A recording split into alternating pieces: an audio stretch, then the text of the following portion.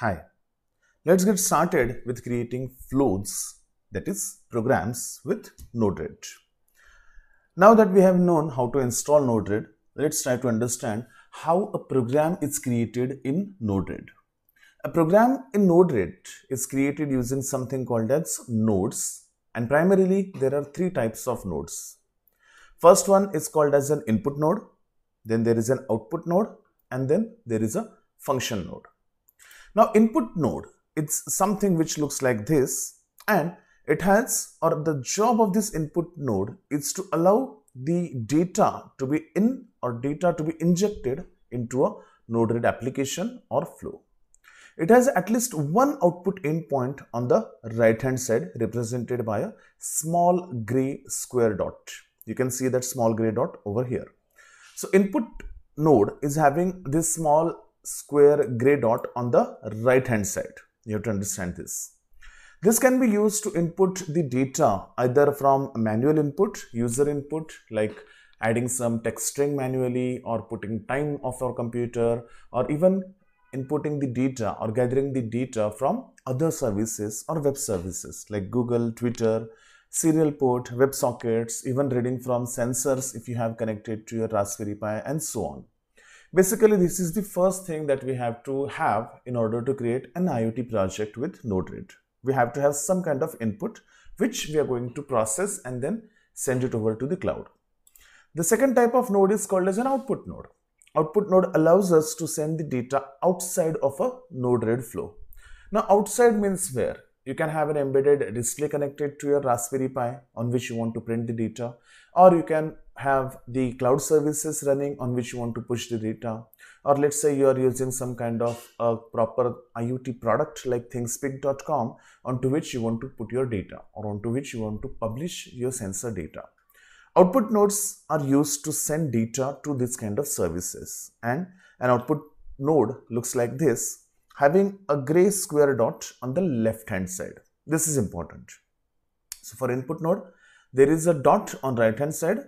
For output node, there is a dot on the left hand side. And these input and output nodes have to be connected to each other. The third important type of node is called as processing node, or also called as a function node.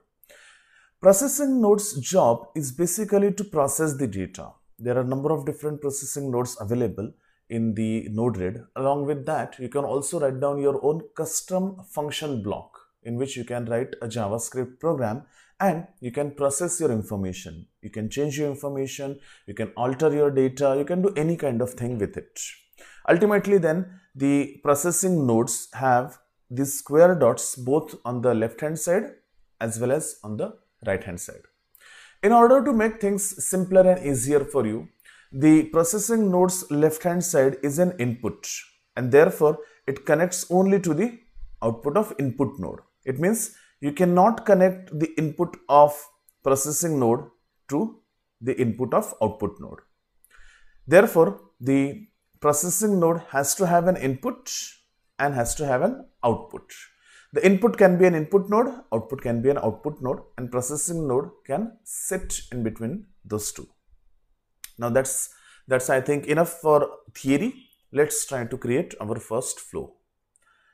So we have installed nodered on our computer now. So let's try to run nodered. Open command prompt and simply type node-red. Node-red command will start nodered, and you can access it using the localhost address like this, or your own computer's IP address, or you can simply even type localhost. So you can just do localhost :1880 and hit enter. The nodered UI will be loaded for you like this over here. Now the first program, or the hello world program in any programming language, it's printing our data or printing some text. Let's try to do something like that. And in order to do that, we have to have an input node and an output node. If you see into this nodes menu, you will initially see a lot of different nodes, and probably you will not understand the meaning of them, which is completely fine for now.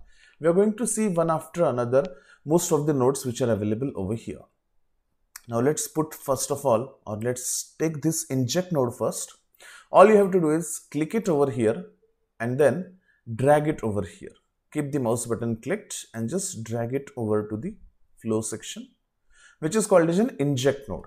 Remember, currently it reads as inject because it injects message into a flow either manually or at regular intervals. But as soon as you take it into the flow, it will read timestamp. Let me tell you what it is.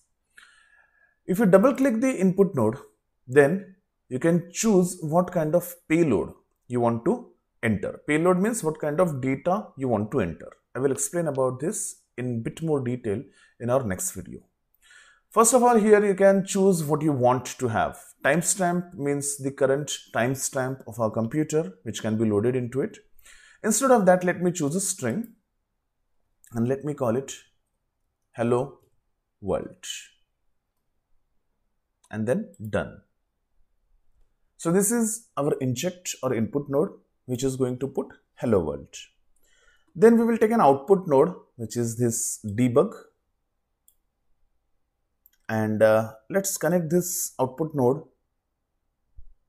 to the hello world input node. You can also double click the output node and choose what you want to print. We always want to print the payload of our message, therefore there is no change required over here, and that's about it. When you have to run your program, all you have to do is click on this deploy button over here. Just deploy or just click this button once and the program should start running. Now I have clicked the deploy button and now the program should start executing. Now once the deploy is done, the program is now running, but as such it won't do anything because our input node is having a control button over here, and it will only input this hello world into the program or into the flow when you click on this button. Along with that, we also have to understand this is the debug node, and therefore we have to look at the debug window when we are running the code. Remember, whenever you do any changes, even if you just move your nodes a little bit, you will see there is a blue dot coming over here. The blue dot is basically an indication that there are some undeployed changes in your flow. So let's keep it like this and let's click on the deploy button once more. You can see the blue dots are gone. Now this is the info tab over here. Switch to the debug message window over here.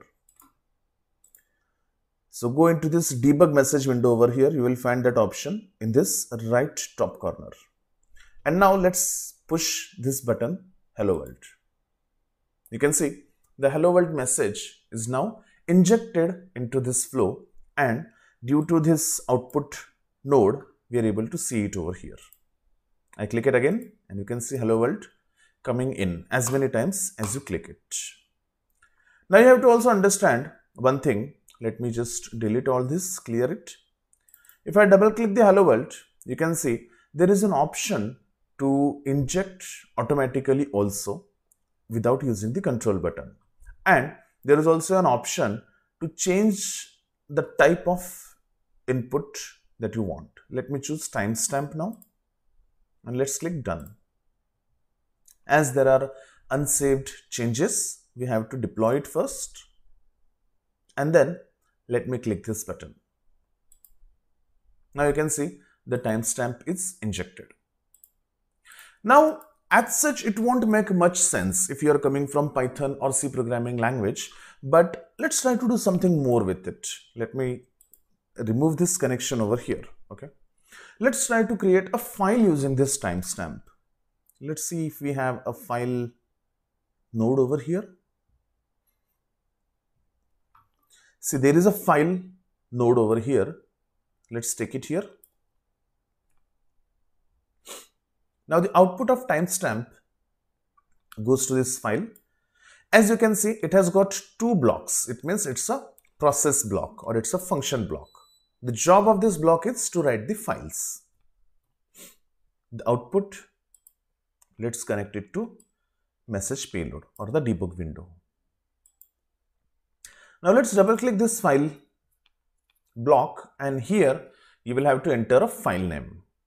Now let me do one thing. Let's choose a drive letter. Let's say E. So let's take this address E node file.txt. Okay. Here you can choose an action, whether you want to append to the file or overwrite or delete. Let's skip append to the file and just click done. Now deploy this flow and let us see if there is such file. No, there is no such file over here in the My drive or E drive. Now let me click it once. The timestamp is injected to this flow, and the flow is, or this particular node is doing some processing and then again injecting it out into the debug window. What processing has happened? If I minimize this window, you will see node file, this text document has been created. If you open it, you will see the timestamp over here. Click it again and again and again and again. As many times as you click it, a file will be appended, means new entries will be appended into the file, and we're able to see the message payload debug window over here. You have to just shift your perception a little bit for understanding nodered. It's not something like a Python program. It's a flow-based coding. So everything will happen based upon the events. You can see the contents of this file like this. Now see, in any programming language, creation of a file is definitely not as simple as having just 3 blocks wired together. Isn't it interesting? Let's see the function block in our next video.